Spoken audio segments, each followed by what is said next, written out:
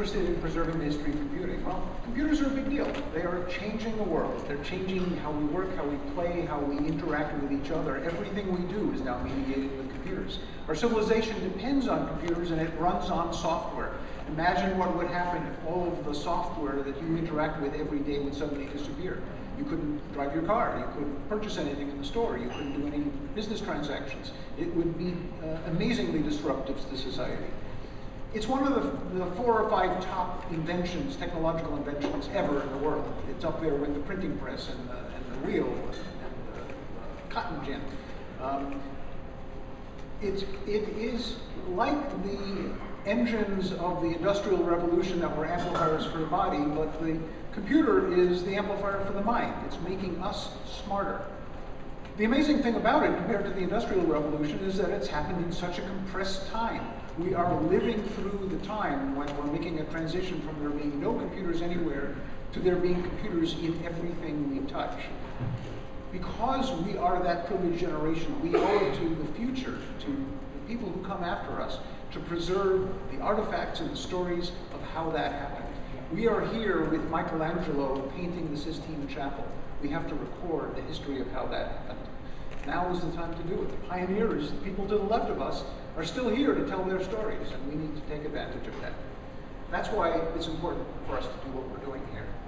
How did this institution come to be? Well, it was the convergence of 2 different dreams. One is a dream I had about 15 years ago when I was teaching at Stanford a graduate course in computer design and realized that engineers were no longer learning the history of their field. And although that was probably the right way to teach computer design, I thought it was sad that there was history that was not being taught. And as I thought about it, it was a wider problem. It was not just engineers that were not learning about it, it was the wider public not learning about it. And here we are in Silicon Valley, which is the center of the world for computers, and we don't have a computer museum. What's wrong with that? So I decided that was going to be my retirement project, a computer museum for Silicon Valley. So I started looking around for other examples and looked at all of the computer museums in the world, of which there was one, the Computer Museum in Boston. And it was a museum that had fallen on hard times, and I met with Glenn and Gordon Bell, who were the founders of the museum, and we basically hatched this plot to reboot it in Silicon Valley. So to make a long story short, over a period of the last 15 years, we moved the Computer History Museum to Silicon Valley. We hung out at Moffett Field for a number of years in some Quonset huts where we had this extraordinary collection that they had begun in Boston, which we expanded many-fold while we were here. In 2001, we bought this building, which some people joke is the largest artifact in our collection because it used to be the sales and marketing headquarters of Silicon Valley. And we've gone on to do a number of milestones. And the most recent milestone, of course, is the opening of the Revolution exhibit. Well, how did that come to be?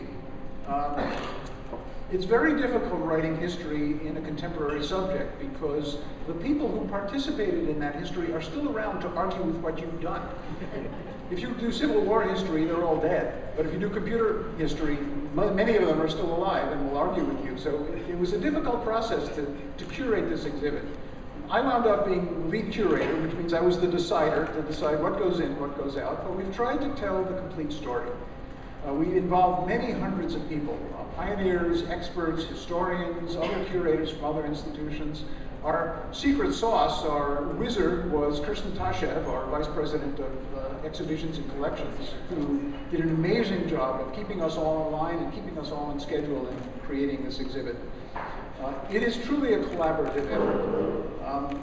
It is, as John said, an exhibit not necessarily for techies, it is an exhibit for the general public. And it is an exhibit that will live. There will be things that are wrong that we'll correct. There are things that are missing that we'll add as we have the space to do it. And it is one of a series of milestones for this institution. It is not the end of the construction of the museum. We are trying here to construct an institution that will live forever and will be around 100 years from now to continue to tell the story of the information revolution because it isn't over yet. So thank you for being here.